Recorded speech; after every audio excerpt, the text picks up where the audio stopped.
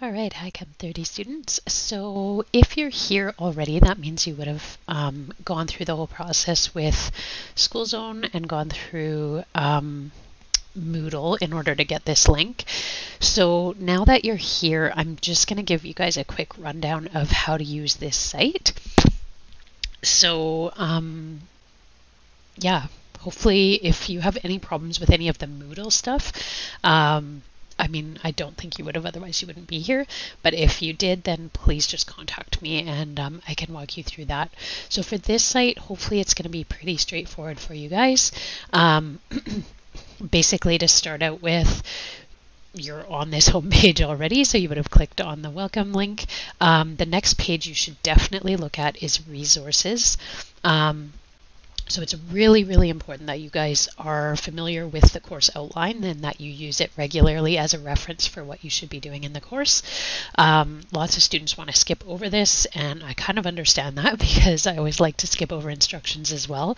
But it really is important that you read through this thoroughly, especially because it contains instructions on how to do the online testing that we work with. And if you ask me questions about the online testing that have been answered in here, which basically every question you have should be, I'm just going to tell you to go and read the course outline. So just do it to start out with, and that'll save you a lot of trouble.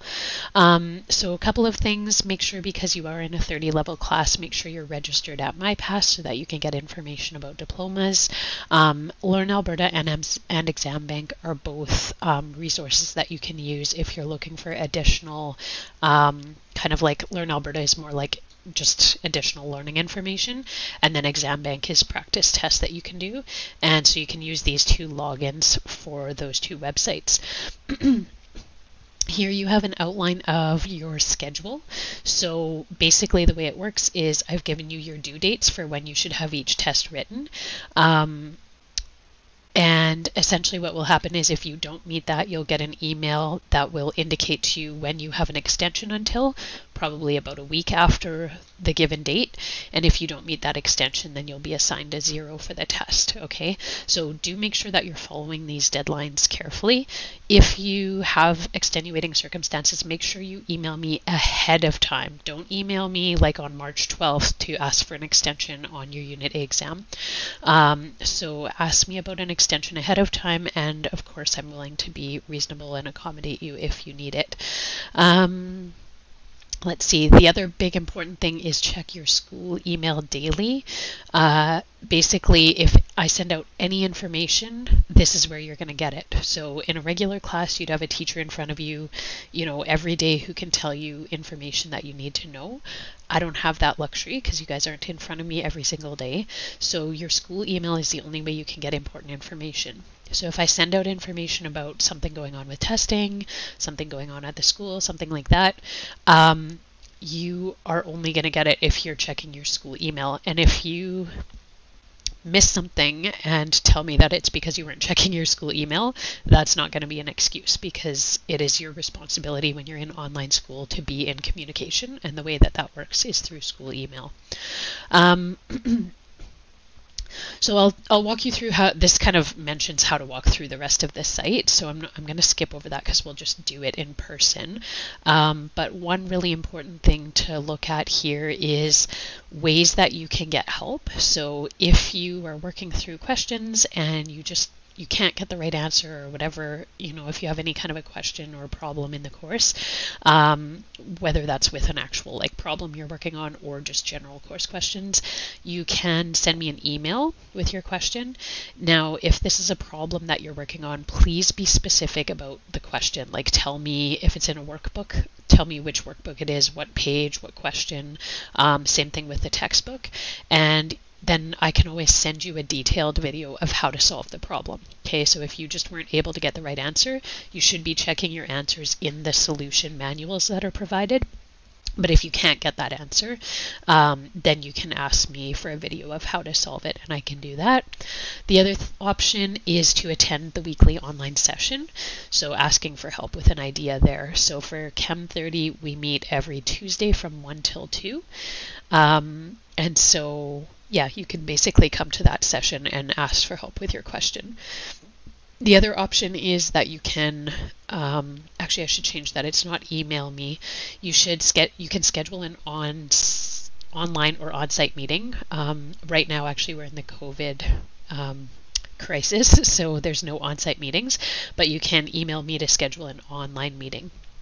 Okay, and those are available Tuesdays, Wednesdays, and Thursdays. I'll show you when we go back to the resources pages where you can book the session. Then this is very important here. This is all about the online testing. I won't go through it in too much detail because I expect you to read this carefully.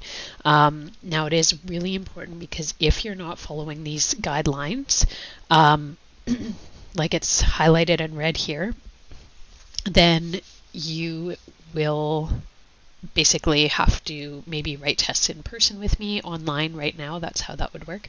And you might have to write a replacement exam depending on the level of, the level to which you did not follow the guidelines. So you can click on this link to see the Proctorio student guide, and that will basically tell you everything you need to know for doing these tests. Okay, so make sure you're really familiar with that. The main things to be aware of are that you are doing a 360-degree scan of your room with your camera before you write. So I need to see the surface of your desk. I need to see everything that's in front of you. And then any papers you have on your desk, you have to show to me both sides. So that includes your data booklet and scrap paper. The other main important point is please do make sure that you're aware that for written questions, because with Chem it's pretty hard to enter them into the computer.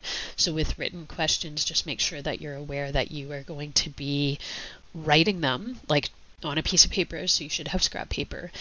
And then before you finish the test, you're going to show them to the camera so that I can see what you had written down. Make sure you do it slowly so that I can see it properly.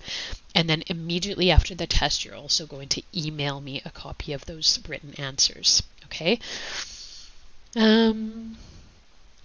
Rewrite policy at the end of the course. So not right away. If you don't do well on Unit A, don't ask for a rewrite right away. What I want you to do is work through the whole course, and then at the end we can go back and pick whichever unit exam will give you the best chance of improving your mark, and we can do a rewrite for that one test. Okay, but you are only allowed one rewrite in the course, so make sure that you're being careful with how you're studying for tests.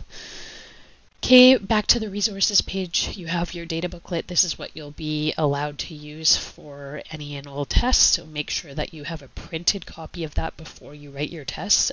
Also because Proctorio will not allow you to have a digital copy open during the test. So just make sure you have that downloaded and printed before you start any tests.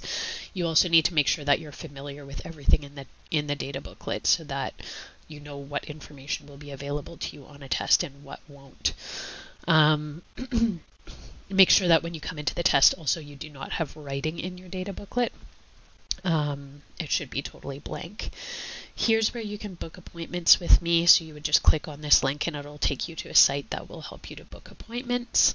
For our online sessions, you can click on this link. So that is again on on Tuesdays from 1 till 2, you can click on this. Same thing if you had an online appointment with me, you could click on this to meet me there. Here's a link to Exam Bank again. I know I had one in the course outline, and final exam schedule, but I'm not sure exactly what's going to be going on with that because of COVID. Okay, so then basically it's just how do you work through the course. Now I am actually in the process of moving everything over from Moodle, so this site is under construction. I did try to start with basically where students were at this point when I started building up this site, because my students currently still have access to the Moodle site, so the other stuff is on there. So I just wanted to start with where they're at. I did have the review unit posted, so before you start Chem 30, of course, you should be doing review to make sure you remember everything that you need to know from previous science courses. So for every page that you'll have in this site, there's always a to-do list at the top, which kind of instructs you how to work through things, but it should be pretty straightforward. Basically, I break things down day by day, so I count each day as a school day. So So if you have the Edmonton Public School calendar, any day that's like supposed to be a classes in session day is what I would count as a day that you should be working. And that's how I build up the schedule. So if you're working on weekends or over spring break or things like that, you will have additional time. So that'll give you like a little bit of extra leeway. But essentially I've tried to build it so that the days where you're actually doing these video lessons are just the same as the days you would have in a regular classroom at a regular school. So it's broken down by day. You have the notes here, and then you have a video lesson that basically goes through the notes. Okay, so each day you should be doing, you know, that set of notes and the video lesson that accompanies it, and then any questions that are assigned at the end of the notes. Then when you move into the units, I'm going to jump to Unit B here. Same thing, there's a to-do list that includes the date that you need to make sure you have your test written on. And then with the units, it's a little bit different because at the top I'll have a unit resource section. So basically what I'll have here is solutions for any of the textbook problems in the unit. And then I'll also have blank notes.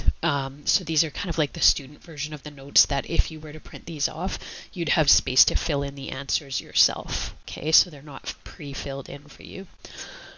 So you could always print those off if you like in order to fill them in. And then basically what we do is, again, it's broken down by day. So you'd start on day 1 and you would work on this set of notes, and I have a video in which I go through this set of notes. Okay, so the best recommendation for online learning is to treat this like a regular class. So sit down with your notes, and as I'm going through the lesson, fill them in along with me. Okay, the nice thing with a video lesson, of course, is that you can pause it, you can play it back if you need to, if you miss something. If you have any questions as the video is going along, write them down. Send me an email at the end of the lesson, right? Just the way you would, well, not quite, but kind of the way you would in a regular classroom. Okay, so hopefully that helps you guys learn how to use this site before the final exam. There's some final exam material here. Oh shoot, see, and I'm still building this, so this was from my old physics site where I had final exam stuff, but I will make sure I have final exam materials here for Chem 30 as well. The other thing too is actually at the end of each one of these units, you'll find a review section for the whole unit. Now again, I'm still building up this section, so I don't know if, sorry, everything is frozen up here.